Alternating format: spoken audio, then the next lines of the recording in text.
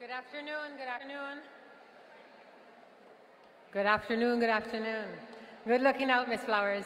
Okay, I know you just had lunch, and I just had an exciting walk from Golden Bay to get here. So can we try something really quick just to introduce what I want to do? Can you stand up and put your hands on your hip?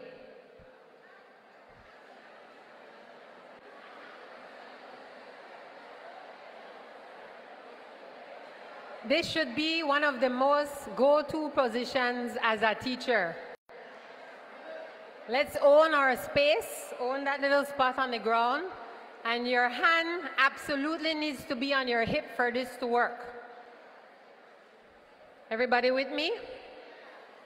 Okay, now you have to be a little bit quiet so that I don't yell into the mic. Just a little bit quiet.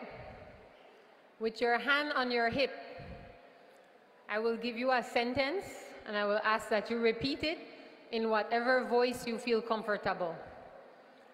I am a big deal. I teach the leaders of tomorrow.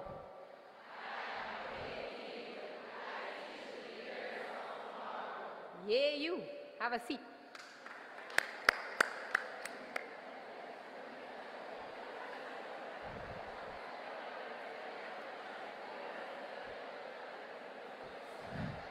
All right, so I hope your different day today, I won't say it's a day off, but I hope your different day today inspires you to go into your classroom or your office or whatever capacity you serve your school with that attitude, because we are all teachers. So whether you're the bus driver, the librarian, it is your responsibility to be a part of shaping our young people. The smile you give your student might be the only one they get for that day. So don't underestimate your role. So if I have your attention, so I'm going to have to be a teacher for a little bit, because as a principal, I don't get to go into the classroom. So if I have your attention, it means that if I look at you, you're looking back at me. It also gives me the feedback to let me know if what I am saying, if I need to pivot, I can. But if I see you doing this, then that means I'm on the right track. It's the hardest thing to present to our peers. It's the hardest thing, yet we require it of our students just like that. So I'm going to ask you to please give me good feedback by meeting my eyes whenever I look for you, and to give me feedback by either telling me, no, Jamie, no, or I hear you, I hear you. Deal? Okay. One of my favorite quotes talks about the impact of a teacher. So I am married to a leader. My husband is in charge of public service, and the longest ministry, public service, political reform, religious affairs, all of the letters. But I tell him all the time that the people who are shaping this country are the teachers, because we work. And I'm happy to say that he appreciates that role, because at the end of the day, what the government has to work with are what we give them. If we give them poor workers, people who don't show up on time, people who don't appreciate skills like initiative and meeting deadlines and doing your best job the first time and doing something that you know needs to be done before they ask you to do it, then the government will have less to work with. So you see the connection. And then when you get to the hospital on the day you're going to deliver your baby or take out your kidney stone, because we have to hold in our pee, you might have to say, which school you graduate from? And you don't want to be on the table when the question is asked. You want to just say, I can come to the hospital safely. So as our role as teachers, we have to tap into one of the most natural talents of all Belizeans. We are naturally curious. You meet any Belizean, they will try to track down your family history, your boyfriend record, your address, everything, your granny, write down. Part of being a teacher is appreciating what we have to work with. And what I have realized is the best job in the world is teaching Belizean students, because that is the job of teachers. We have to inspire curiosity. We have to ask them, ask why. Keep asking. If you get a question, don't stop until you get the right answer. Don't let one thing stop you. Try again. And so I am here not necessarily only to promote the involvement of this event, but to inspire you as an educator in what is happening through this event. Because we have to be the driving force to let the next cohort of graduates be that when we go into any service, whether it's government, private, or organizational, that we are working with people who are on the best of their game, who can give us the bang for our buck, who make us feel welcome. So from traveling to coming back to the airport, to Chetomal border, to hospital, to lands department, we will change the face of this country if we impact how our people treat one another. And my school has had the pleasure and the honor of representing Belize in a number of debates over the past 10 years. So you stick with what you know, but you also keep exploring. And so we want to bring debate as a national platform in the next school year. And what we wanted to do this school year is pitch the value of debate across the board. So in debate, you have a wide range of the benefits in and out of the classroom, and both for you as an adult and them as a student. You can be a better negotiator, you can be a better thinker, you can develop an evidence-based argument. Part of debate is not quarreling. Debate is saying an opinion, but then you have to back it up. And it can't be because I feel so. You can't tell me that because I know how I feel. My spirit just not taken. That's not evidence. Your spirit can't vouch for you. You have to give real hardcore evidence in order for your opinion to be valued. Secondary, you can't just be the loudest voice in the room. You just have to be the voice that's making the most compelling argument. Because guess what happened? The louder they scream, the quicker they'll lose their voice, and then you get to make your point uninterrupted. Think about having thousands and thousands of students graduate from our schools with the ability to appreciate another person's opinion without feeling the need to cut down the person. Think about how much less quarrels in our homes, in our communities, even our neighborhood.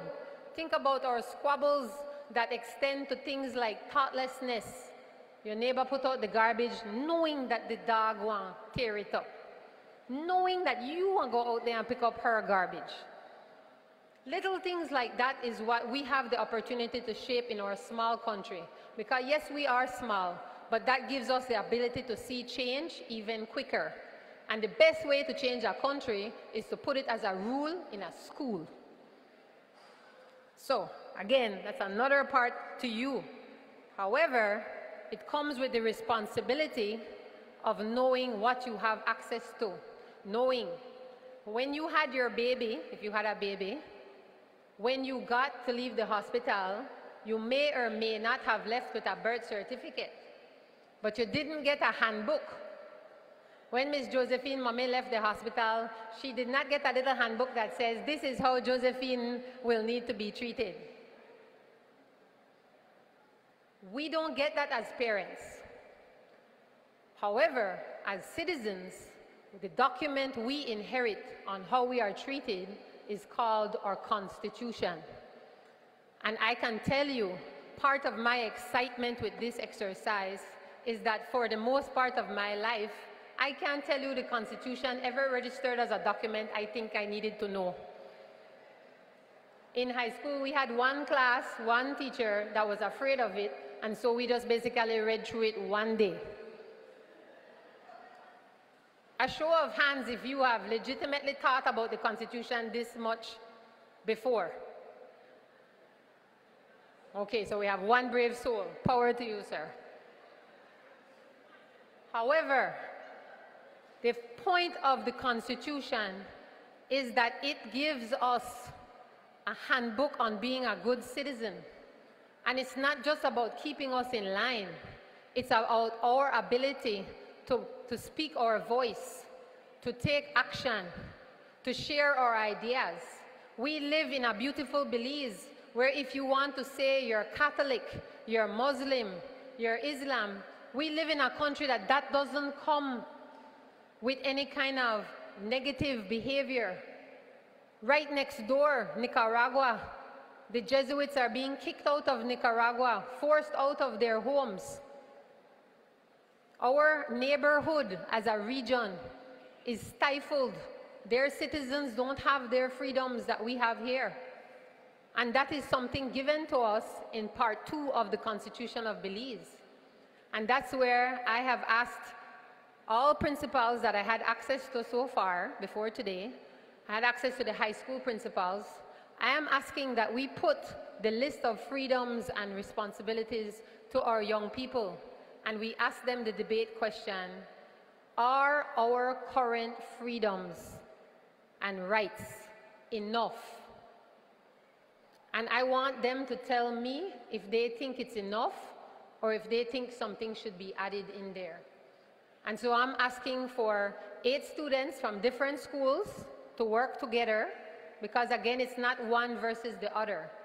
So it might be a school from Palote, Ocean Academy, Mopantech, whatever schools you are imagining there. One student, we will have a debate in our gym, and they will be researching and presenting on live stream what they think are either yes, it's enough, or no, not enough. And so I'm asking you as educators to inspire that curiosity and to help me, not necessarily as quick as us in September, but to help me, help us, help our future by finding out how they can continue to be curious about what rights and responsibilities they have. I also want to take this opportunity to inspire you by telling you that for the most part, historians don't always let you in on their little secret. History is made every day. This event is history. You get to choose, besides how you will stand up in front of your students, besides how prepared you are, you get to choose if you will be a witness or if you will be a contributor. And that will be a defining moment for you as a teacher, because you should never be a witness in your classroom. You should always be a contributor, because I will tell you, they will forget the math formula, the poem, they might remember a piece of it, but they will not forget if you were a student, a teacher who made them feel inspired, who motivated them, who pushed them. And this document is something that they will inherit. Their rights and freedoms will be included in this move. We can't be a country of constantly changing. The days of COVID taught us that. We mustn't forget COVID, we must remember COVID. But the whole thing about Uncle coming on TV and tell us, when you wake up tomorrow, you could put on the mask. When you sleep tonight, you could take it off. Those days over. We can't be willy-nilly with our laws. Our contribution to this whole event should be that our Constitution is rooted in the general ideas, but that is something that we can hold firm to. Because when you give your handbook out to your parents at school, you can't change that by the week. You have to give that out in fairness to your community, that what you ask for in the beginning is what you will stand by out throughout. Because that's the only way they will be good students for you. You will lose the faith of your parents if you constantly change the rules. Yes or no? You can't change the rules. If you play sports, you can't say, oh, the first 3 shots gone in too easy, so raise the rim 3 more feet because the little young man from EP York, he too good, he can blow you out. You can't do that. So our Constitution needs to be something that we can hold on to. in as much as unchangeable as possible, because the spirit of our Constitution will be the spirit of our citizens. If you feel secure in your rights and your freedoms, you will feel secure as a citizen. And a good Belizean can move mountains, because we are not good Belizeans alone. If you've ever had anything to do in Belize, everybody, family, knows somebody who could help you. And that is my beautiful Belize. Because between mommy, auntie, sister, neighbor, friend, work, boss, you need a passport tomorrow, it could happen. Yes or no? Especially teachers, because we know everybody. You need a donation, you look up your parents and you say, "Ooh, you own this business. Yeah, could help we." That's our beauty. That's what we have to tap into. What we want to get done can get done. My final pitch, because my time is up. I would like to ask you to pay attention to the fact that our Constitution determines what laws can be created. Our Constitution determines what laws can be created. As people working with young students, as young as 8, are reporting to our school with devices that are connected online. There were important updates to our laws on cybercrime. Parents are accountable for the creation and distribution of pornographic images. Cyberbullying is now punishable by law. It's not just a school issue that we have to fix. It's not just an awkward parent meeting. Parents now have the option to take each other to court. So I'm asking that you be inspired by the fact that we have to protect our students, because whether they're the perpetrator or the victim, they are our students. And nobody that young is supposed to be determining their life choices, where they get to work, how they're treated. Because big people and older people and younger people, bullies exist everywhere. So some of them will get bullied into their adulthood. And Facebook is seemingly forever, because there's always that one friend who remember everything, and there's always that one friend who save every picture. And they just wait until something is going good in your life, and then post it, and tag you, and your ma, and your husband, and your picnic. So I'm asking, I will send a video that one of the parents at my school created, Mr. Jose Alpuche, created a little video on what are the important notes. And I got his permission to share it with you as a school. You can email it out to your parents. And I invite you to reach out to the lawyers in your own community and find out about those changes, because those impact who we serve. So if you are interested in joining our debate, I'm asking that you reach out to Mr. Chris DeShiel. He got a package. It outlines exactly how we will push the debate. It outlines how you can conduct your own debate, and you can contact us if you need any further support. But I ask you once again, please be inspired, please be a contributor to this history-making event. This will determine the future of Belize. And if you are a teacher, we all know we don't do it for the salary. We do it for the smiles you get 10 years later when you meet them in the store and they're introducing you to their children. And they introduce you and say, "You see this lady? You see this man?" Or they come to you and they say, "Miss, I have my grandson to come up. You better be there when they reach you." So you trust in the ability to show up with your best every day, because that is your role, and that's why we need to be attentive to the resources that are being made available to us. We have the opportunity to contribute. So thank you very much. Sorry for going past my time.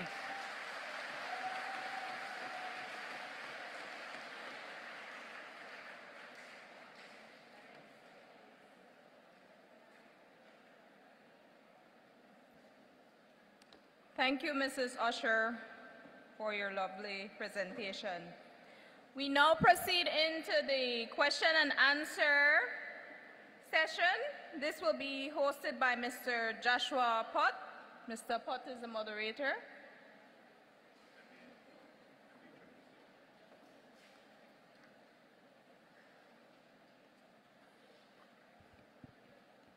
Good afternoon once again. It's my pleasure to introduce Mr. Joshua Pott. He's a resident of Belmopan. He's a policy analyst at the Belize Chamber of Commerce and Industry, and he's the commissioner on the PCC, People's Constitution Commission, representing the Belize Chamber of Commerce. Joshua's role will be to field your questions. He will be asking you if he's not clear on exactly what you're trying to develop. And please, there's no wrong question that you might have for the presenters. Josh will take the questions, direct them. If you're not satisfied with the response, please let's engage. Everything is going to be recorded because what you share helps us to understand what you're thinking. So please join me in welcoming Commissioner Joshua Pott.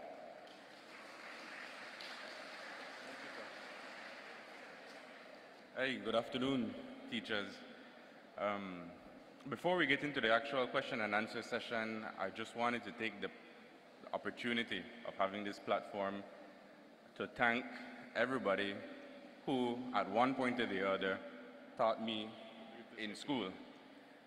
I think being in the workforce for a few years now, I miss school, because working is hard. And I see a couple of my teachers in the room already. Thank you very much for everything that you've given me. Thank you for the patience that you've exercised. So thank you to all of you teachers, even the teachers who disciplined me. Yes, even you guys, even you guys. So we'll jump straight into the question and answer segment. So I would invite anybody who has a question. The mic is in the middle. If you can state your name, maybe the school that you come from, if you're comfortable, and we could get things started.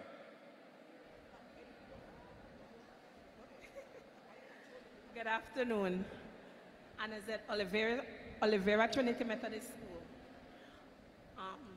Earlier I was listening, and thank you all for your presentation this morning, Mr. Ed and Mr. Bradley. Thank you, very informative. My question has to do with something that Mr. Bradley said as it relates to permanent secretaries moving into now-called CEOs. But we are permanent secretaries moving into now-called CEOs. But you said something interesting as it related to contract workers, right? So that is where my question is headed, because I know that we have a contractor general, and I am of the opinion, and I could be corrected, that contractor general is to vet whatever contracts that the government has. However, I know of a situation that a person had to wait to get employed from the approval of the contractor general. Is that something that is normal? That a contractor general have to approve your employment before you could start working? Mr. Bradley, I believe the question was directed to you. When you're ready to respond, go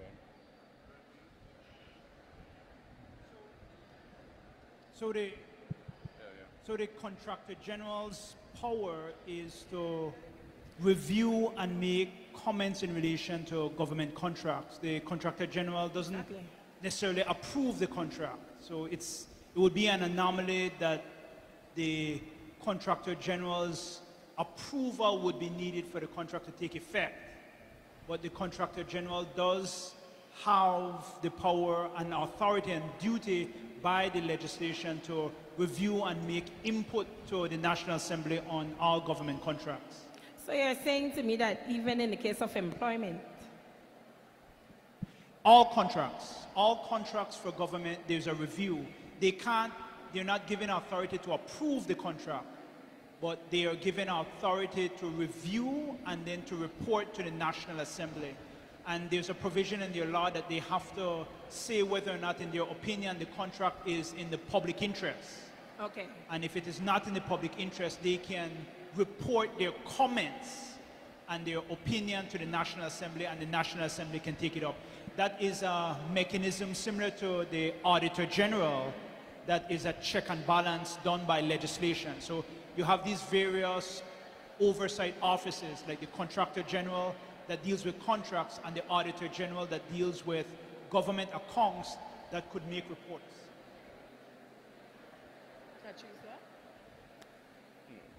Thank you.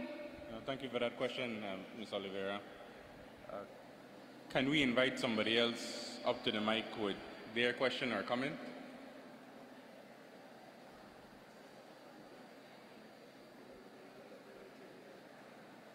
We will wait for you, Mr. Vasquez.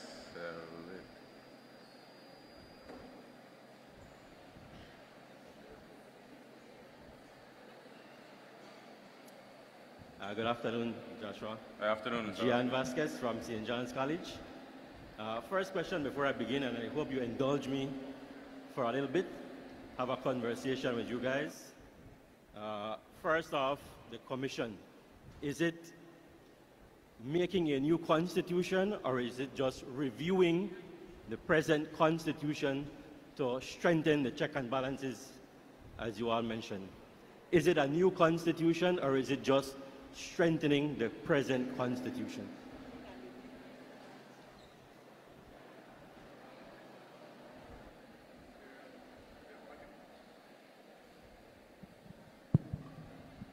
Yes, the work of the Commission by law,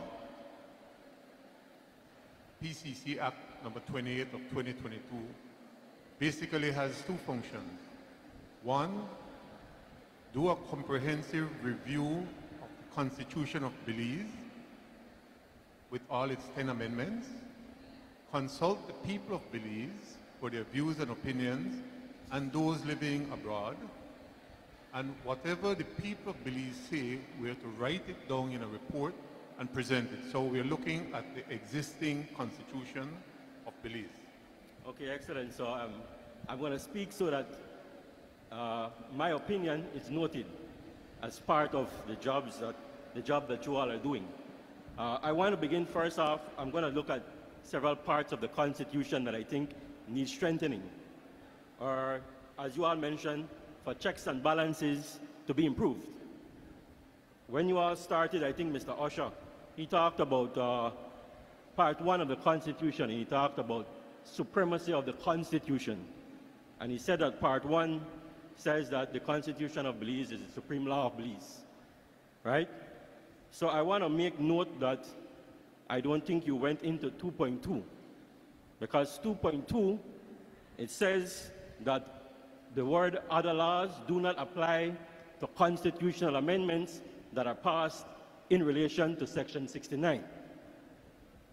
The effect of that Section 2.2 is that constitutional amendments do not have that constitutional guarantee where Section 96 can be activated for judicial review to occur. What am I saying? I'm saying that 2.2 has created a hole in our Constitution, and that hole is that anything that goes in terms of constitutional amendments have, or by right, have what we refer to as parliamentary supremacy. All constitutional amendments. Why? Because it cannot be challenged in a court of law unless you challenge Section 69, which is the process by which that amendment is made. Give you an example of what I mean. Because that is in there, if the present government, and let's say for argument's sake, just for entertainment purposes, the government of today has an Ashley Rock as the representative for the churches that votes with the government all the time. If the government today decides, having super majority, the 3/4, says, I want to change the entire Constitution, given its 90 days, takes it to the Senate votes, ratifies, 6 members of the People's United Party with 1 social partner, then that changes. So it gives the ability of the present government to create, or any government. Because Mr. Usher said, if you are afraid of something being or infringing on your constitutional right in the future, you should be able to take it to court. But you can't, can you? You can't take an amendment to court and ask for judicial review because of that 2.2 that was included. So I can't ask the government, or I can't ask the judiciary to review it. The only recourse left to us Belizeans is to become violent. And so I say, take that out. If you want to strengthen the Constitution, then you need to change that. If you want a check and balance, then you restore the ability of the judiciary to check and balance the legislature, even when it comes to constitutional amendments. Mr. Vasquez, can we stick a pin right there and allow somebody I have a lot more, you know. Any reactions, Mr. Osher? Like I indicated, Section 2, subsection 2, was not in the original 1981 Constitution. That was an amendment. And like 11 of 2011. And like I said, prior to that was the case, the Barry Bowen case with the... I think you mix it up because 11 of 2011 is the takeover of BL. No, I'm talking BTL. about I'm referring to a case, the Barry Bowen case. The Barry Bowen one, I know about the BTL one, but I'm saying that Contest said in the Barry Bowen case that he spoke to the status of the Constitution, the fundamental structure of the Constitution. But the amendment in subsection 2 made that kind of nullified that doctrine. And so, as you rightfully said, the alteration, once it is done within the proper procedure and processes of Section 69, it cannot be deemed to be unconstitutional. Now, just like as you said, and I am saying, it wasn't in the 1981 Constitution, it was amended to include it, then perhaps that could be a suggestion that it be taken out. I am not the powers to do it, but I understand what you're saying. So if it was included after the 1981 Constitution, then in this, maybe that suggestion can be made to take it out. So, but I am here to just discuss and explain what obtains in the Constitution at present. But that's a good observation, and so thanks for your contribution as well as I have a slightly different take, and Mr. Usher had mentioned this earlier on, which is the basic structure document. And I'll go back there very quickly and briefly. And what that decision that he referred to says, and what the basic structure doctrine says, is that there's certain principles that are basic and fundamental to the existence of the state. So one has to appreciate that the rights in the Constitution are human rights. They've been codified by the Constitution, but they're human rights that actually predate the Constitution. And the basic structure says that certain things in the Constitution are immutable. They cannot be changed. And I'll give you an example. I, Darrell Bradley, cannot pass a law in this country that says women cannot vote. I can't. So even if I were to purport to pass that law, and even if I were to follow the amending provisions in the Constitution, that law will have no validity because it offends the basic structure of the Constitution. So that I suspect if they invoke that provision, it would be challenged in court, and courts in other jurisdictions has affirmed the basic structure document, that certain fundamental rights, things which are universally accepted, they cannot be changed. The second thing is I would challenge the notion that you had mentioned, which you speak about, I believe you used the word that you would become violent.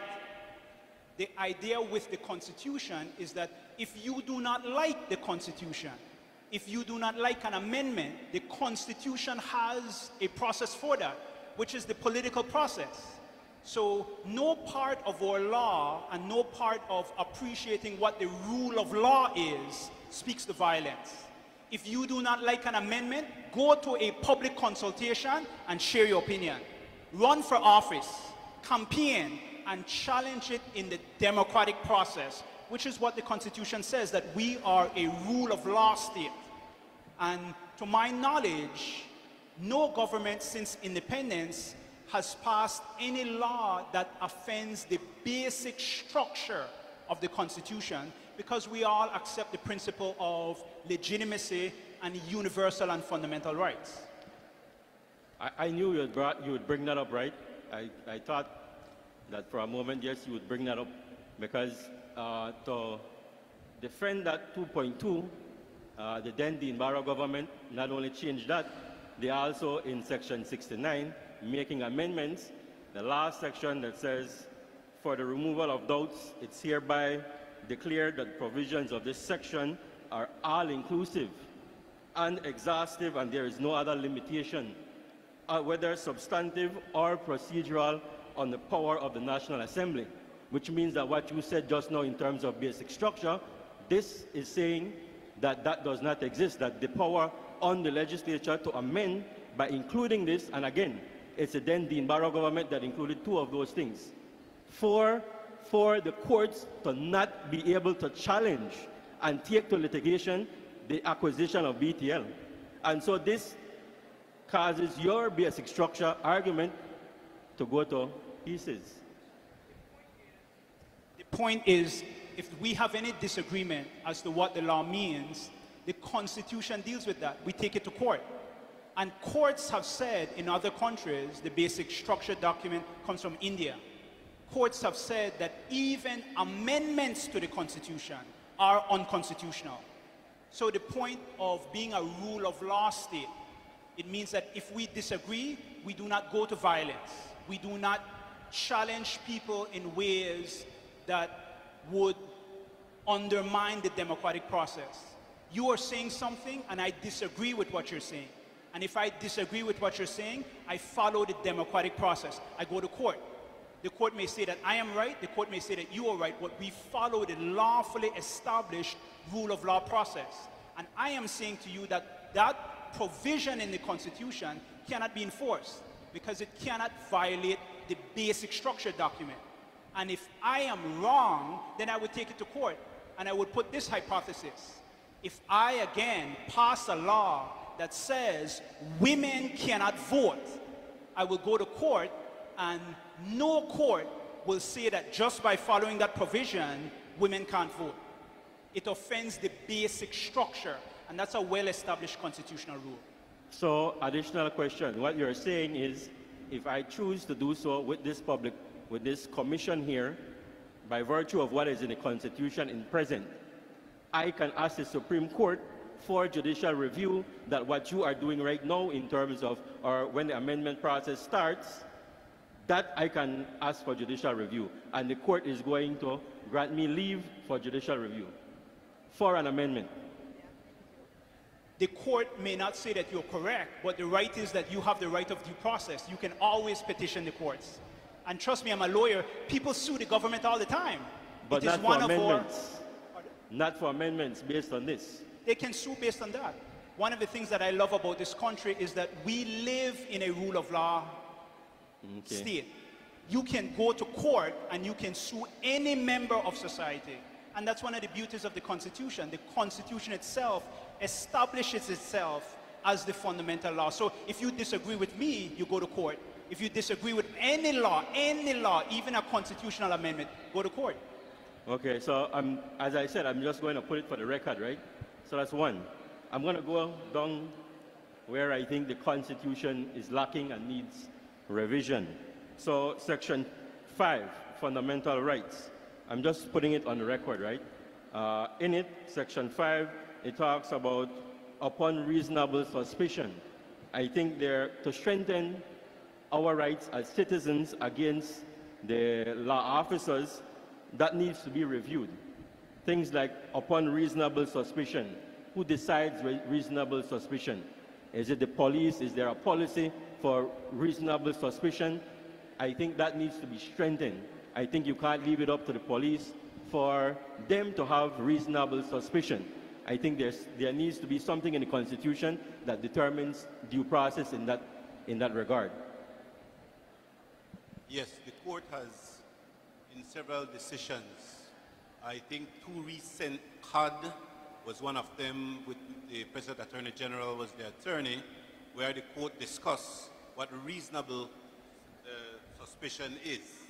And so case law will dictate what reasonable suspicion is. So the police might arrest you and based on reasonable suspicion, get your attorney, you go to court, and when you find out the reasonable suspicion was not one that the court defines as what reasonable suspicion is. The Constitution is a broad document with broad wording, and so the court, as I said earlier when I was mentioning the 3 pillars, executive, legislative, and judicial, and I said that the judicial branch, which are the courts, they are the jealous guardian of the Constitution, and they say what the law is, or they interpret the laws. So that would be a matter for the court to decide what reasonable suspicion is. So I'm going to continue, right? Just to put it on record. Section, just for context, what I want to put is that there is kind of discrepancy in the Constitution, because in section 29, it states that if you are a country that does not recognize the independence of Belize, then citizenship is denied to you. If you are a citizen of a country who does not recognize Belize. But if you are Guatemalan and you come to Belize and you nationalize, you can run for election.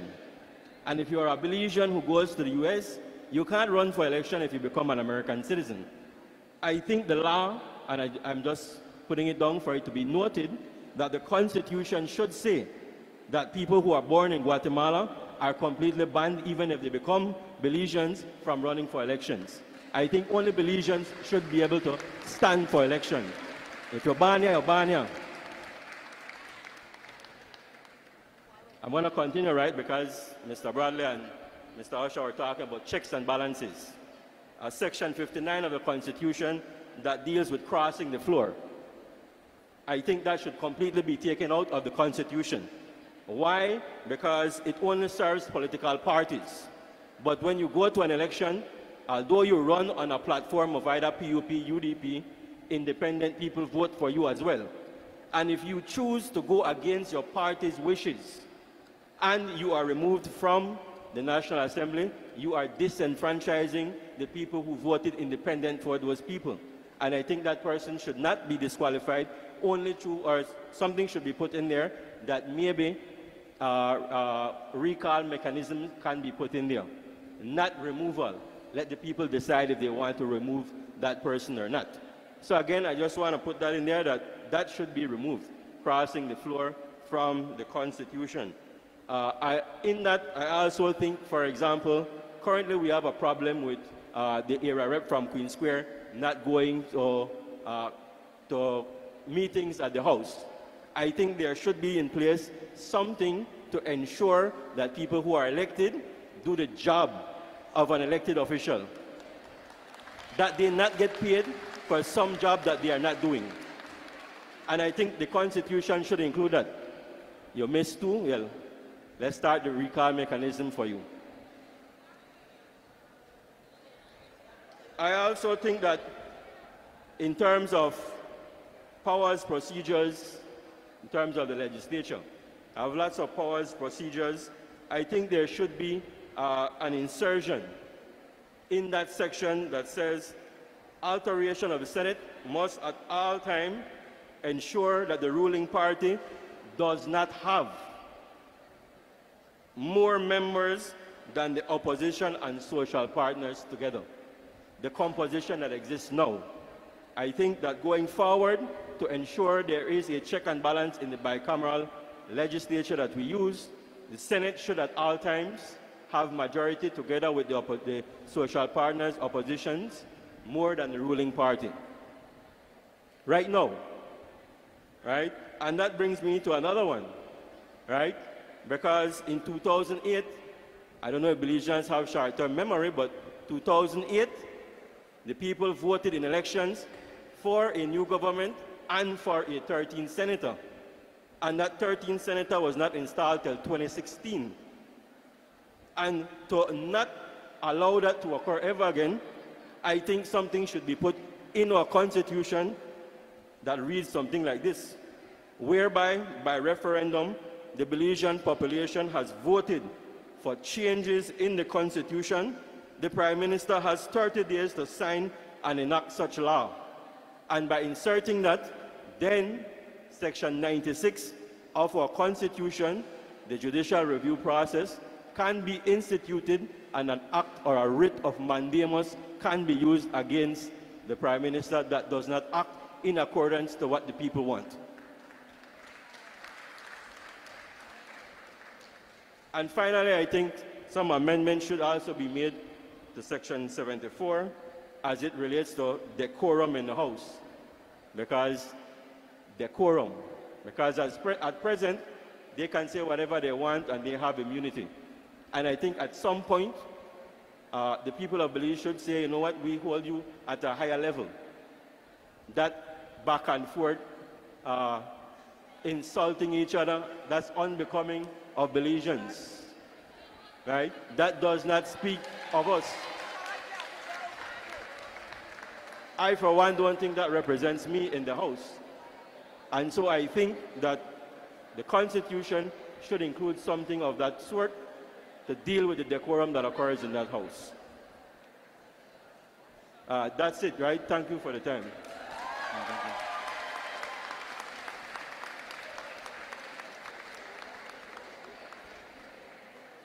I don't know if there is a reaction from the panel before we move on. I would just like to place on record that the work of the PCC, the People's Constitution Commission, is not to amend the Constitution, but in fact, as I said earlier, to record your views. The report goes to the Prime Minister. That report is laid to Cabinet and to the House.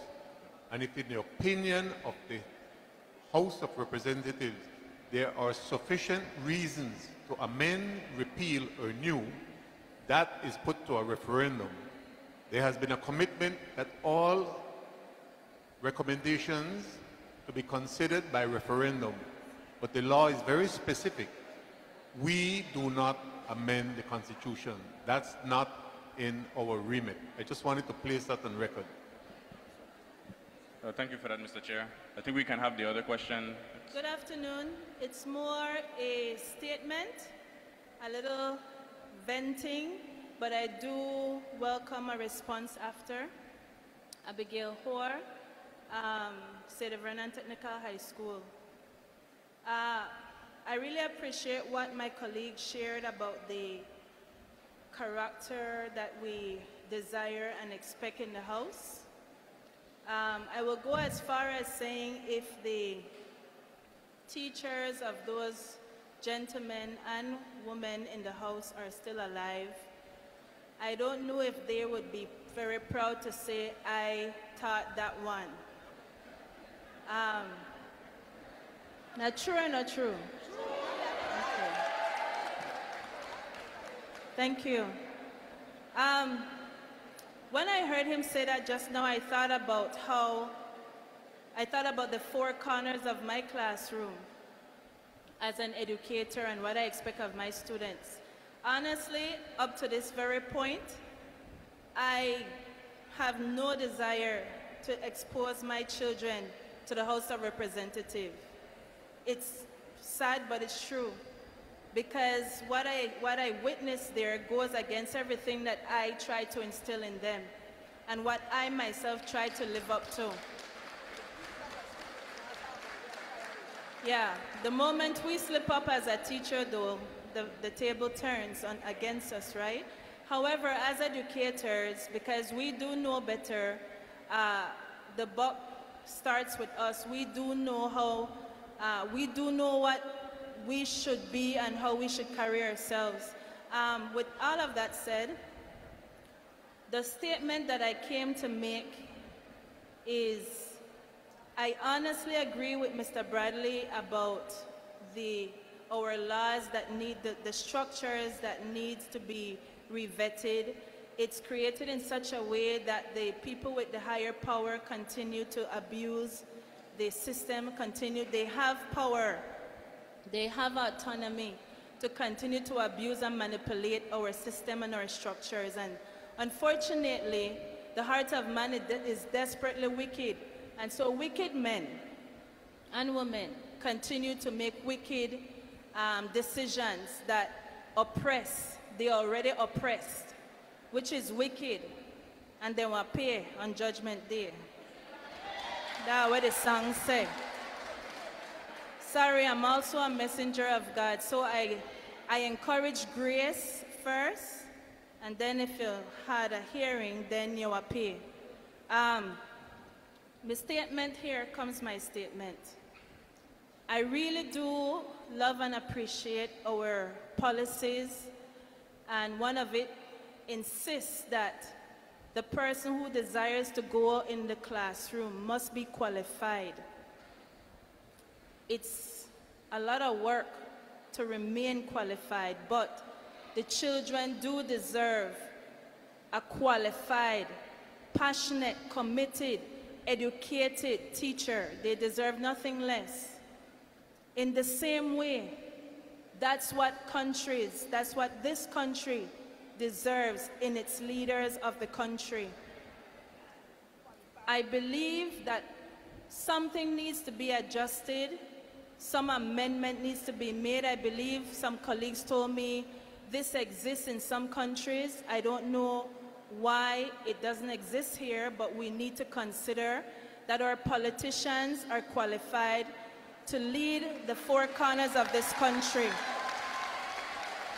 If teachers are expected to be qualified to manage the four corners of a classroom and with their principals and administrators manage the four corners of a school, even more so, that expectation should be given upon those who desire to run a country. You want to run the country and you have no qualifications for the ministry that is given into your hands. It really is insane. And that's one of the reasons why I believe we're not being as effective as we can be in the ministerial areas. Listen, a minister is called a minister because you offer a service. You are a servant. They don't operate as that. Instead, many are operating as if though they are to be served. And to be honest, colleagues, some of us have caused them to believe that because we worship them and we don't hold our leaders accountable respectfully.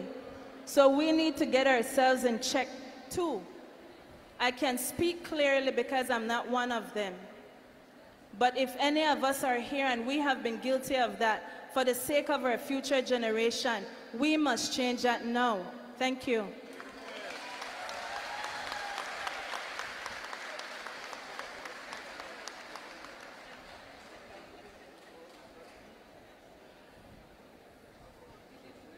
Are there any reactions from the panel? I just wanted to make one comment, and this is on the Constitution itself. I think the last speaker and the previous speaker spoke about code of conduct. There is a code of conduct in the Constitution, and there is subsidiary legislation that deals with that. One of the things that you may want to look at, examine, comment on is that when we do codes of conduct, it tends to be negative. Do not engage in conflicts of interest. Do not engage in misuse of power. Do not do this, do not do that. But the other countries have statements in their constitution and the subsidiary laws that are positive, that say that this is the kind of leader that we want. For example, no part of the Constitution uses the word ethics. No part of the Constitution uses the word character, so that you can look at something that would be more positive as to shaping the kind of person that you want, rather than being negative as don't do this and don't do that.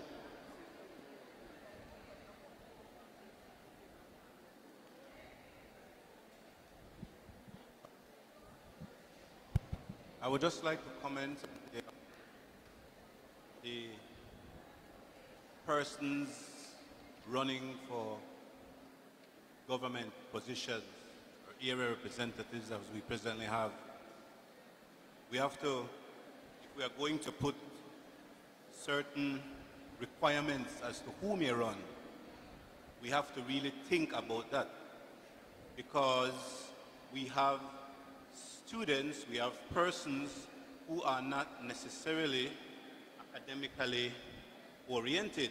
Some of them are into, someone could be a carpenter. Are we going to say because a carpenter does not have certain academic degree, bachelor's, master's, etc., he won't be able to run? There was a time in this country and in the Commonwealth Caribbean, just after slavery, when the ex-slave masters wanted to continue to control the freed persons now. They said in order for you to vote, you have to own land. You have to this. So it seems as we are coming full circle. I'm not saying that it's not a good point. I'm just saying that that one needs some serious examination, because not everyone is academically oriented. So when we look at that one and we say what is required for you to run, we have to be very careful as to how we will frame it. So, okay, just a comment. So I'd like to share my opinion on Abby's opinion. I see where she's coming from, but I would like to remind many of us that there were many of us who were not qualified to be in the classroom before we entered the classroom. But when you entered the classroom, you were required to be qualified.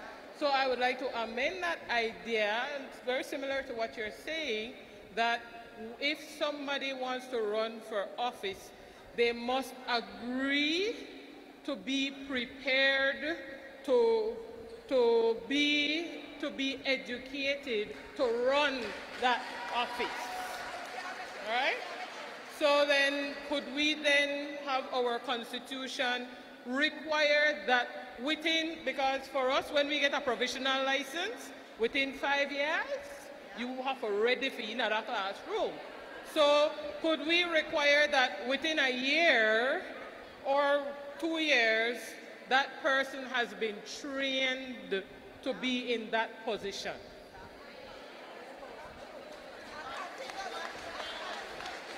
I'm not done yet. I'm not done yet.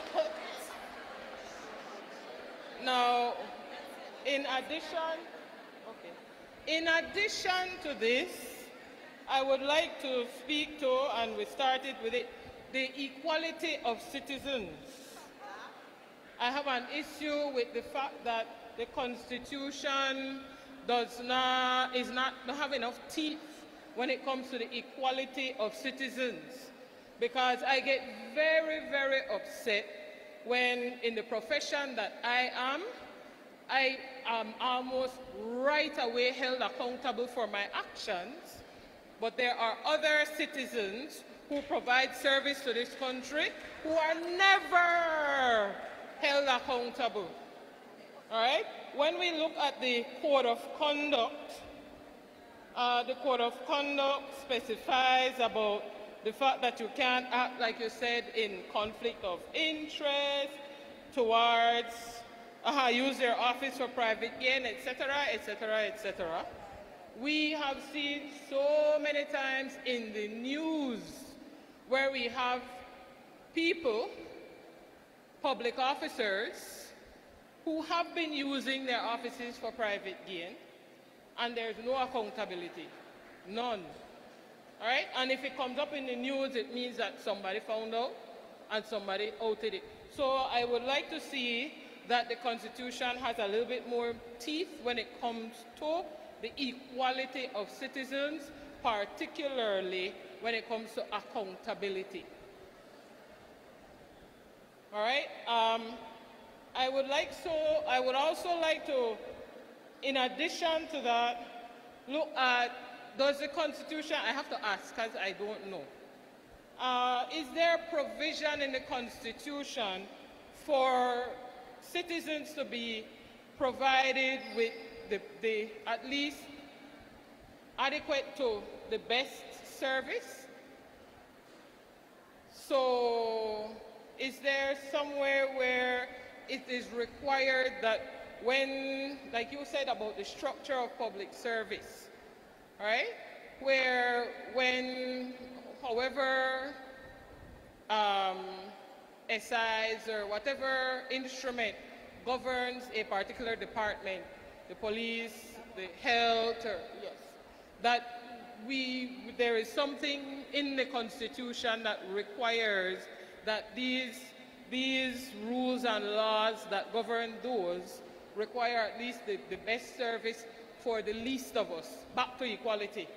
Because I'm finding that there is a lot of inequity and inequality in the service to those of us who are poor.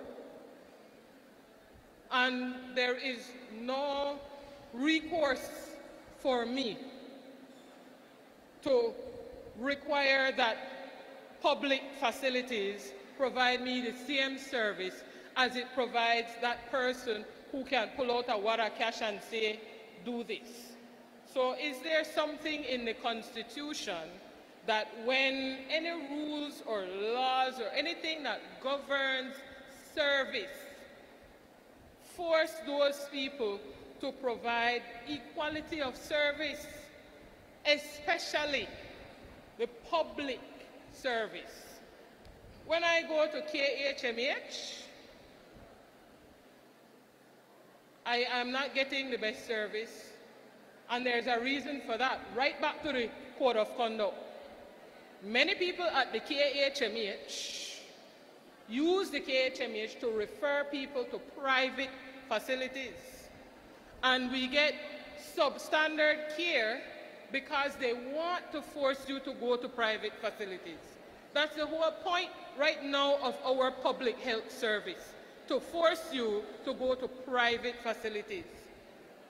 What recourse do I have legally, constitutionally, to demand that they give me the best service? Is there any?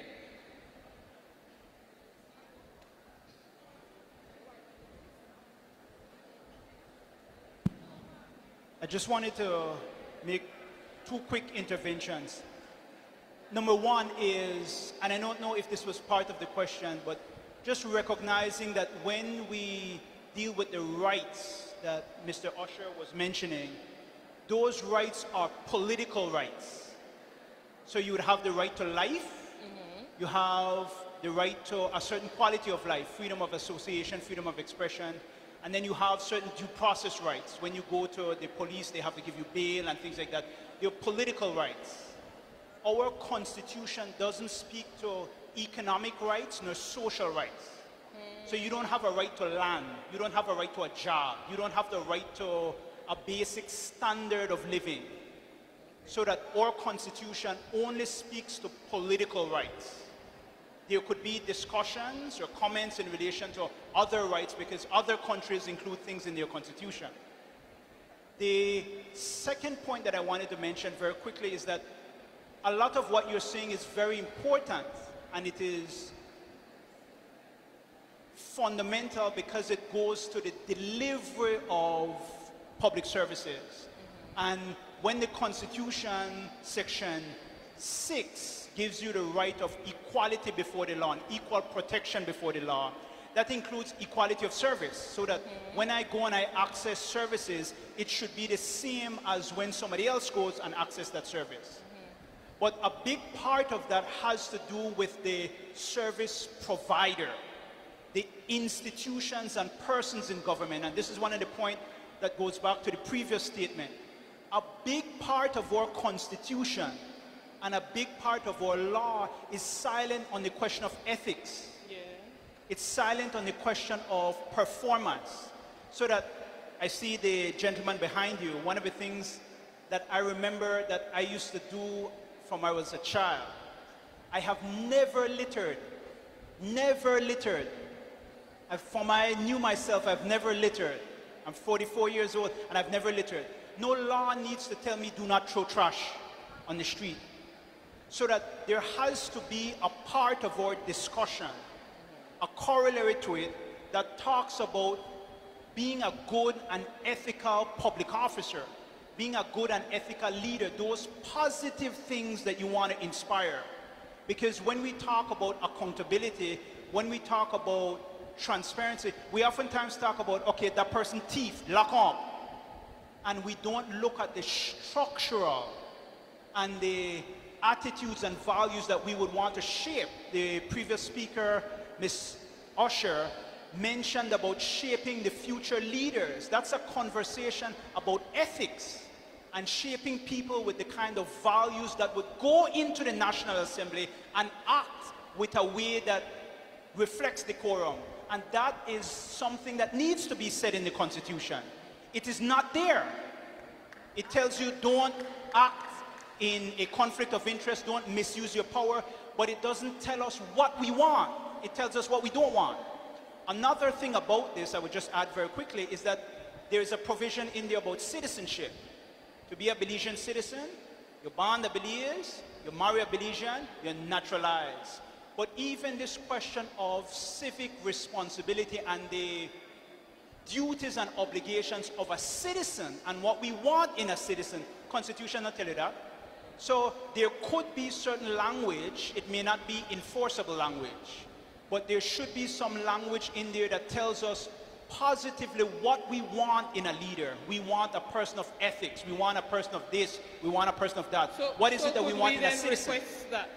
Could I then officially request that there is language in the Constitution, particularly when it comes to public service and the equality, all right, of citizens? So with public service, we want people to be hired and kept, not just hired, on their ethics, all right? But, well, it's their qualification, but they're not just their paper qualifications, but their moral qualifications, all right? But also, when it comes to the equality of citizens, I don't really want to leave it to the ethics of the public officer to keep up with their position, with the knowledge of their position. It is not left to us. We are required to keep up our training regularly. So back to equality, I would like the language of the Constitution to positively reinforce that public officers and those in public service must keep up to date and keep current with their position and the requirements of the knowledge requirements, whatever other requirements, physical requirements for some, because I don't want to get shot because you can't chase me. If you understand what I'm saying. So let us positively reinforce certain requirements when it comes to public service and public office. Could we please have that type of language in our Constitution? Lastly, I noticed that we are very, very sympathetic to those who end up being arrested or detained on criminal charges, etc. We're very sympathetic to making sure that the Constitution speaks to due process in a timely manner. I don't see that for civil issues. So if I have a civil issue that I have brought, could there be something in the Constitution that also encourages the timeliness of the resolution of civil issues?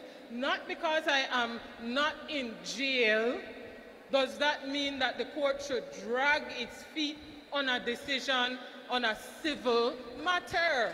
It is costing me, Mr. Bradley, no, a hard year for that. because the longer that drag on, the more money he get. But as a citizen, I reserve the right that judges, the judiciary, be held accountable to us as the people to deal with these matters in a time as swiftly as possible.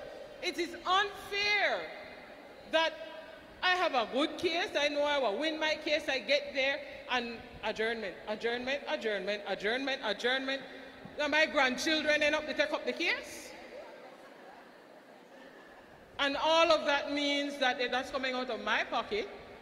And then when you get the settlement, that settlement pays right back to Mr. Bradley. Well, you're the liar, boss, sorry.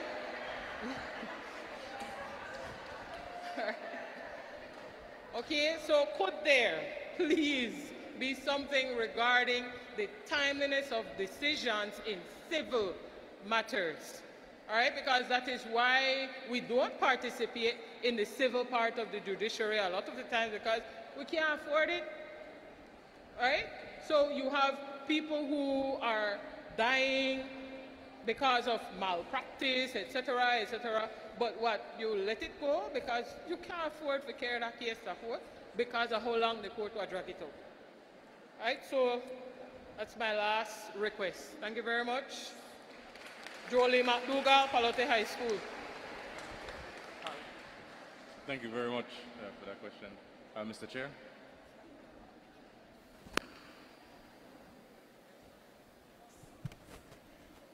I would just like to quickly say that we did a visit to the Belize Central Prison. We had an auditorium of 500 of our fellow Belizeans who have made poor choices and are locked up. But they're Belizeans and one day they're going to be out of the system. And so we felt it necessary to go and share with them the work that we're doing. There's 1,250 persons incarcerated in the central prison. And many of them have been waiting 5, 6, 7 years and remand, not having been charged for a crime. But to the point made by the presenter, that's very valid. I just wanted to share that one of the things the Attorney General Ministry is doing is that they're now using the technology of tracking when a case gets before a judge and to track how long the judge takes to do the case, to treat the case. So that then shows up as part of his work, her work. So there is some effort in that regard, but your point is well taken, and I just wanted to share that with you. Thank you, Mr. Chair. The mic is open for any more questions or comments. I think the dialogue so far has been very good. I'm glad to see people have the courage to come up, to ventilate their concerns, to give their opinions, to share suggestions. Really, that's what these events are about. I see somebody to the back. Can we check if that mic is open? Good.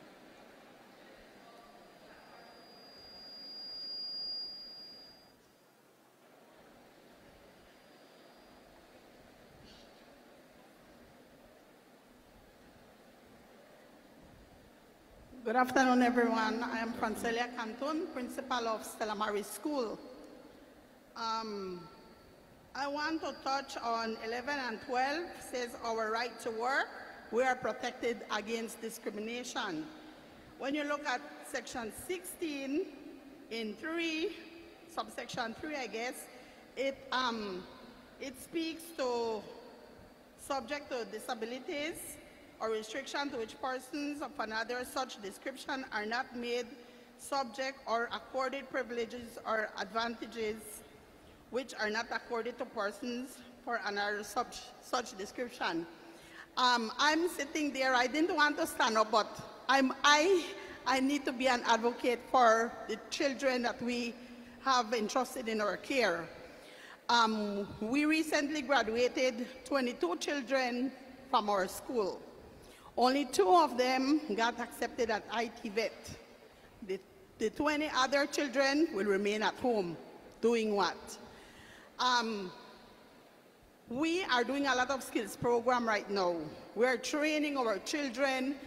I think some of our children right now can make better powder bun, flour tortilla and fried jack than most of us here, because we're training them to do this. We are having the cosmetology, woodwork. We were opening a snack shop with healthy stuff to eat and things like that. But my point is that I know from 2011, Belize has signed on to the right and ratified it in 2011. And we're in 2023. And there are a lot of establishments out there who do not employ our children. They do not hire them. There are some, excuse me, I know Mikado hires some, a few. But I did a course, I did a training with JICA like 3 years ago, and I know in Japan, they have something in their constitution in regards to any establishment who hires persons with disabilities get like a quota. They give them a little quota and they reimburse them. If they hire people with disabilities, they get reimbursed. I know in Mexico, they would exempt them, lower their taxes. Something we need to put in there to give them an incentive to hire our children. They have a right. They have a right just like anybody else. So I believe from deep within that you can assist us and advocate for our children. We have 20 of them that will stay at home right now. I wish I can take them back to school and continue training them, but we're taking in students. So our school is small. We have 127 students right now enrolled, and we're trying our best with them. But with your help, I know that we will give them a better opportunity and a better equal right. Thank you.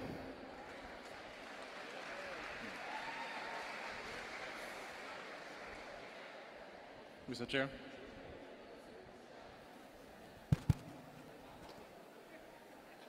The last speaker made a very important observation about the rights of the children, of the child, and the fact that Belize, unique Belize, only in a Belize, was the first country in the world, would you believe that?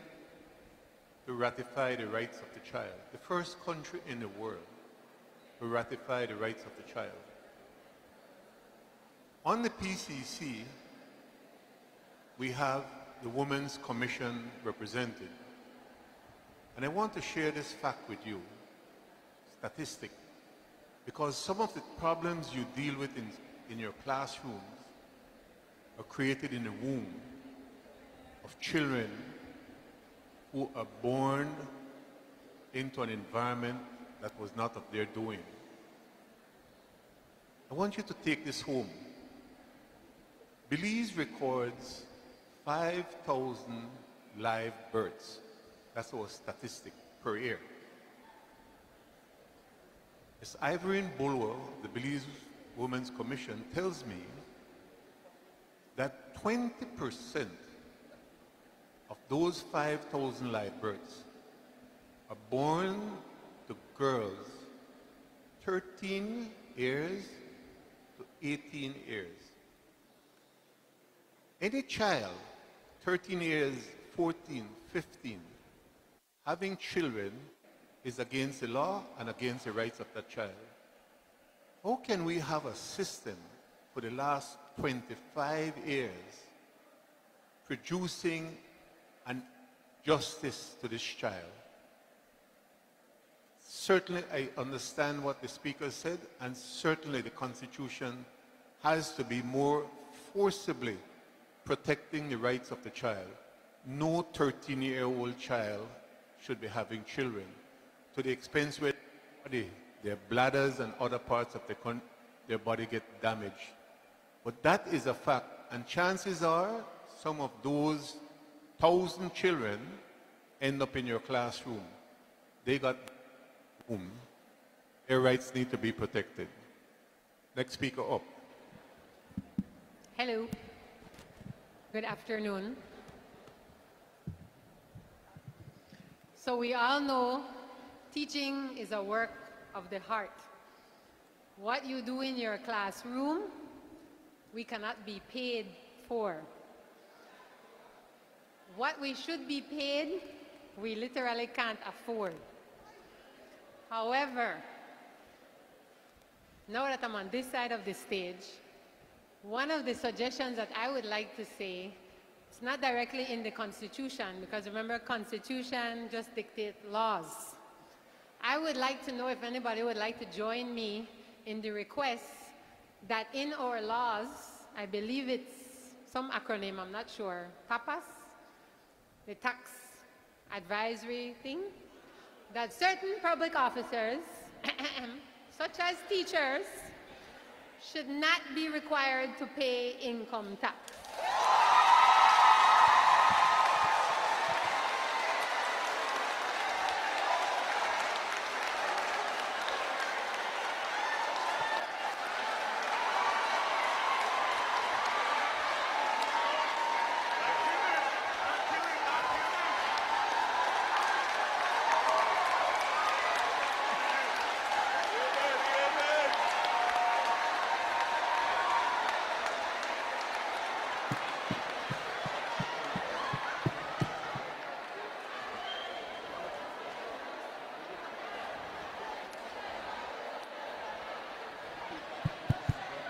I think you got your response, Mrs. Usher. You know, we've heard this lament when we were in Corozal. Many teachers of your co-workers got up and said the exact same thing, perhaps not as eloquently, and I've never seen this kind of reaction before, but they've said that the 25% is unjust. We've heard that. Go ahead.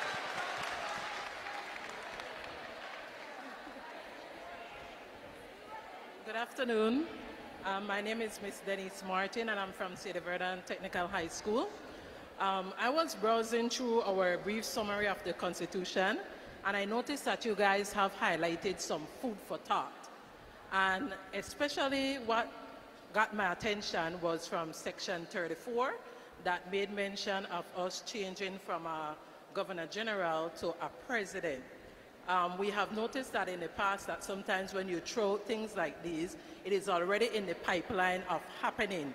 So I'm wondering if these things are just for us to consider, or are these things our way forward? The food for thought. There are several of them in here. And I have noticed, especially what caught my attention was Section 34 that made mention of moving from a Governor General to a President. We have noticed in the past that majority of the time when you guys throw these things out, it's already in the pipeline of happening. So I'm wondering if these food for thought are simply for us to consider, or are these things our way forward?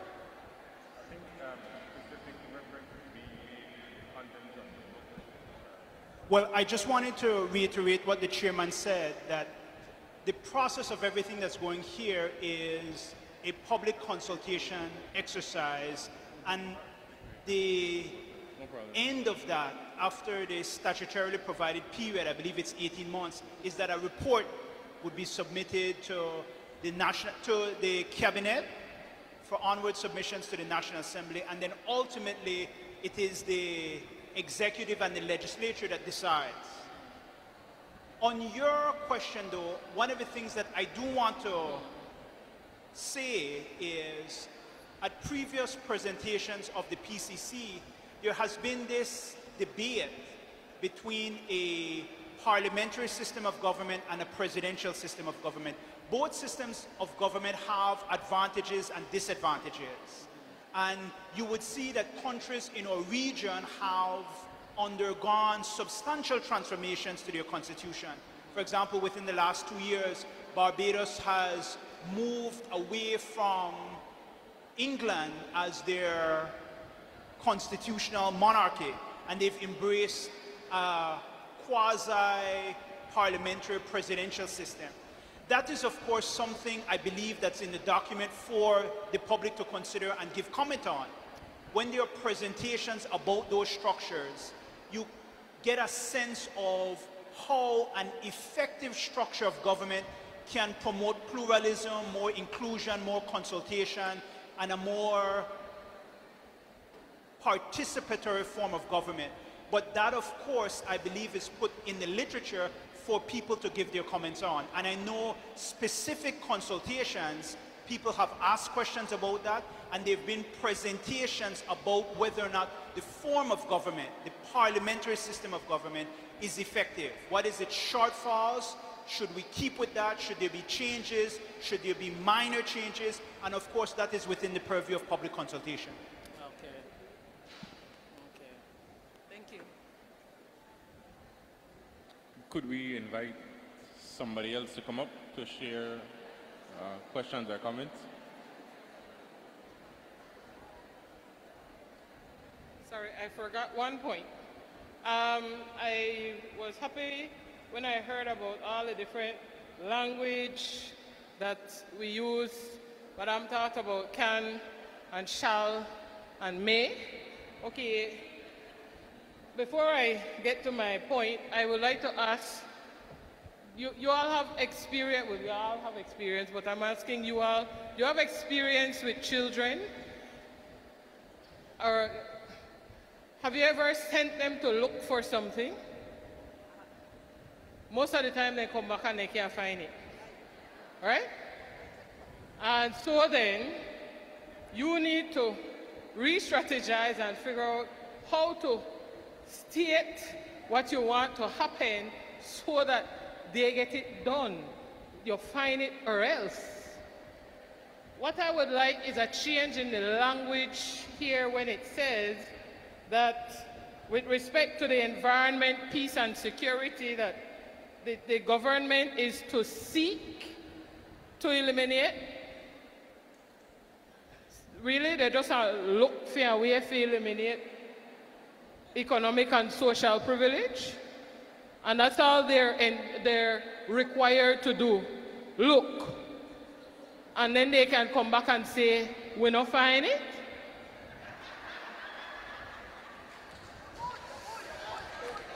So what I would like the language to state, I would like the language to mandate that they act to eliminate economic and social privilege and disparity among us.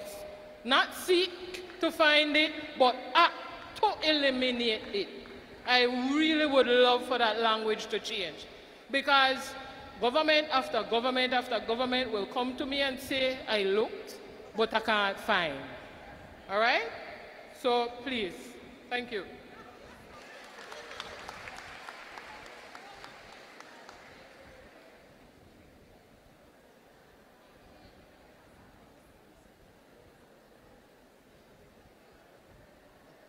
My question is based on a situation that took place about 2-3 years ago with the indigenous people of Belize. And this situation, for me, when I heard the final decisions made by the court, for me personally, it was like a slap in the face, in the sense that at the end of the decision, certain indigenous group was even granted finances from the government because their claim was that they were indigenous. For me, I was taken aback because it is like a downgrade, in the sense that because you or your ancestors were not indigenous to this country, they cannot request certain amenities. Right? Yes, because we came here or brought here, we were brought here. So yes, for me that was an attack to the Constitution itself. So how can the Constitution reflect procedures that will prevent things like this from keep happening or occurring?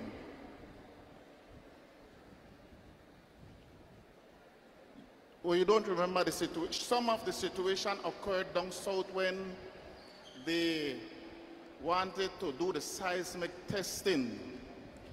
And from those situations, the Mayans, they were granted a certain amount of money from the government purse, which we are the ones that paid that just because they were indigenous. For me, that was unfair. Then, because of that, certain statements were being thrown around where the alcaldes were projecting that if anybody wants to pass through their sect of the country, they needed to get permission from, hey, we are all Belizean. They should never have given the opportunity to even make statements like that, because we don't tell them if they want to pass through our central Belize. They need to come to the village council, or they need to come to the city council or town council to get permission to pass through.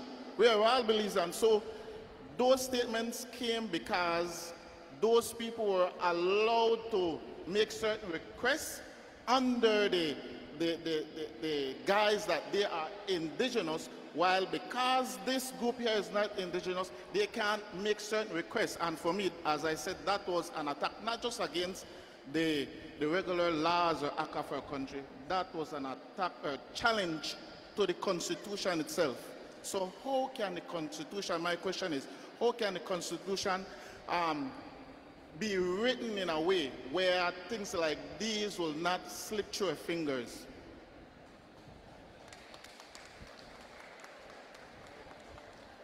Is there a reaction from the panel on that question?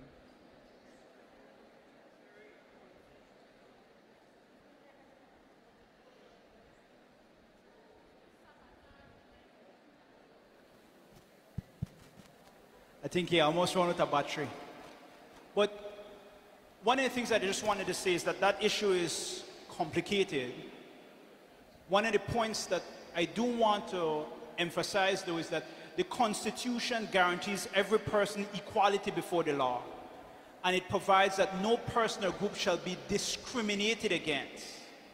So that what the Mayan community have done is that they have used the lawful processes of court to argue successfully that because of certain practices, their right to equality before the law and non-discrimination has been violated. And they have been successful. And the courts and the government are reconciling what their rights are. I think that that will be a long process. The law requires the establishment of a commission, and that is going to be something. I believe the first case for Mayan Aboriginal rights was from 1990-something, and there have been a series of cases, including recent cases that gone all the way to the Caribbean Court of Justice. The point is that nothing that they have done has not been through the process of law. They have used the democratic rule of law court system to advance their right, including their right to be treated with respect as indigenous peoples. And the same right that they have, it is the right that every one of us have if we feel that we are being treated discriminatorily. One of the things that I just wanted to add here very quickly, and I tell my son and daughter this: if a tree falls in the forest and there's nobody there to hear it, does it make a song? And my son and daughter always gets confused. The point that I'm making is that if a right exists and it is not asserted, does it matter? The people in the Mayan community have advanced their rights, and they've used the democratic process, which every single Belizean has as their right, and they've been successful. There is nothing that is untoward about that. It is a right of due process, and they have gone to the court and they have been vindicated in certain sectors. And that has to be recognized, it has to be appreciated, but it comes under this fundamental right that no person shall be discriminated against. If you are mestizo, Maya, Creole, man, woman, your right has to be recognized. And the law recognizes everyone equally, including indigenous Belizeans. Yeah, good afternoon, go ahead. Good afternoon, everyone. Kendra Forbes here. Kindly correct me if I missed something, and let me know under which section this would come under without saying it. I am going to pick up from what one of my colleagues said earlier about paying tax. I'm pretty sure that a lot of teachers here right now is still not finished with their classroom. And I'm going to say primary school teachers at that. I searched this document to look for a specific statement that says teachers are not allowed to fix their classroom. And don't tell me that they have given a sum of money that must be passed to them to fix the classroom. It's not enough. So in relation to section 121, please help me here, Code of Conduct, B, it says compromise the fair exercise of their public or official functions and duties. We are going to be told that it is our duty to get the classroom done. We will be told that it is our duty to formulate the lesson plans, to teach the children. Now I want to get to the point of our teachers' spiritual well-being. Where is that in here? We spend thousands of dollars. Right now I have $25 in my pocket and I need to get my uniform. Nothing get done for me yet, and we have to take care of people's children. I know that you said that this is a political document, but that has to do with fundamental rights, functions and duties. It is our duty, they will tell us, to fix the classroom. Where in this constitution? And please tell me, don't go to BNTU. I mean, that's a part of me, but teachers, it is up to us. I finished my classroom, almost finished. Where in this could help me? And the petition, one person will stand up and speak. Everybody listen, right? Just like how they listen. And when the time for move, nobody move. That we control this thing. So what will happen if we get up one day and say we're not going to work? We're not protected. We say we're protected, but we're not really protected. I got $25. Help me, please. I know CT here. We spend at least $500 and odd dollars for charts alone. Charts alone. So please help me to understand where this come under Code of Conduct. At the minute a teacher begins to rant and rave, they're going to take out the section this of that to come and remind us of our school rules, which is still political because it has to come from the Ministry of Education, which has to be formulated and being, It has to be approved by someone. So when you tell me that the document is political, everything is political. We are a democratic country.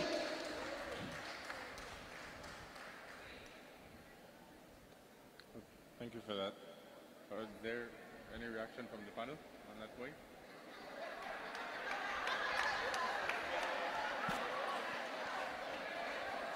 I just wanted to correct something quickly. I didn't say that the Constitution is political. I said that the rights are political rights. They don't deal with economic rights nor social rights.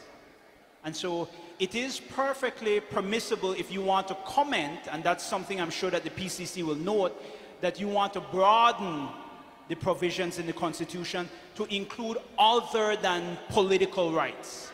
it could include those things if you want. That's something that anyone is free to make a comment about. But the point that I was making is that the rights are political rights. Thank you for that. We will take this last question and then that will close the question and answer segment. So please go ahead. Greetings, everyone. I just want to talk about the right to privacy. That has been an issue at Sadie Vernon Technical High School with our teachers. We are asked to have set up all these chat groups with our students, and they have access to our phone numbers, private phone numbers. When will the Ministry of Education give each and every one of our teachers a device that we can use to do that?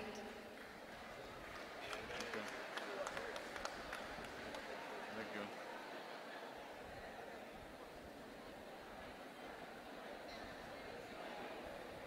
What we can do now is, if there are any last, well, closing remarks from the panel to close this question and answer segment, there are any final comments, closing remarks before we close off this section?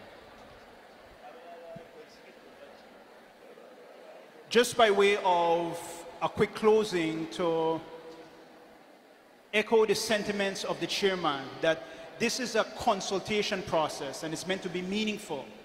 And your consultations, your comments, your views informs the commission of what is to include in the report. That whatever you say, however you say it, and one of the things that I love about this session this afternoon is that reasonable people may disagree, but it is the input and it is the process that is important. And I just want to thank everybody for attending this session this afternoon.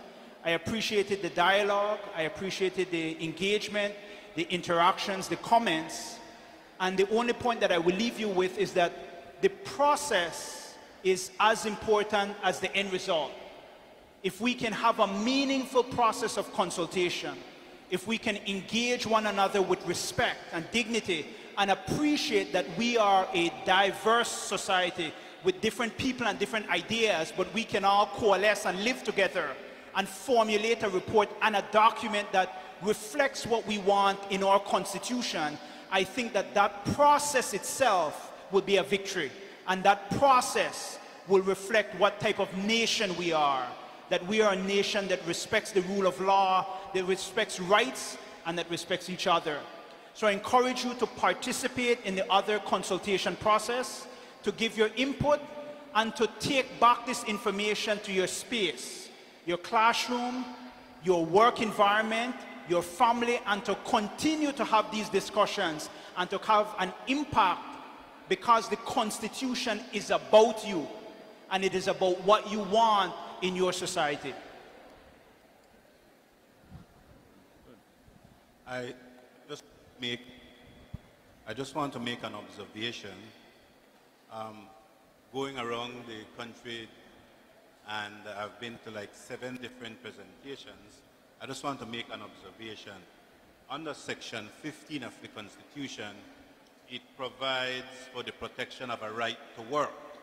And a teacher stood up in Corozal and said, we should have a right to education also, and right to health. And I noticed that a similar right to education, probably in different words, were brought up here today. So what I have seen is and observed is there is this continuous request that perhaps the Constitution could be amended to include the right to health and the right to education in a similar way as Section 15, which provides the protection of the right to work. So I just wanted to make that observation. And then I would like to say again, thank you all for coming out. You are persons who are thinking, and I enjoyed some of your comments, and I know that these comments come from a deep place in your heart and in your being. And so once more, I want to say thank you very much for your attention and for coming. Excellent. Well, that closes the question and answer segment for this afternoon. I've always known teachers to be courageous and outspoken, and I think everybody here demonstrated just that with their ability to come out and ventilate their concerns. So from my heart to yours, thank you very much, and it was a pleasure being a moderator this afternoon.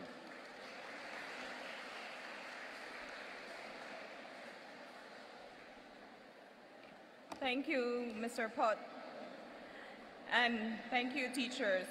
We now proceed to the thank you, which will be done by Mrs. Arlette Bevans-Mazaya, Vice President of BNTU Belize Branch.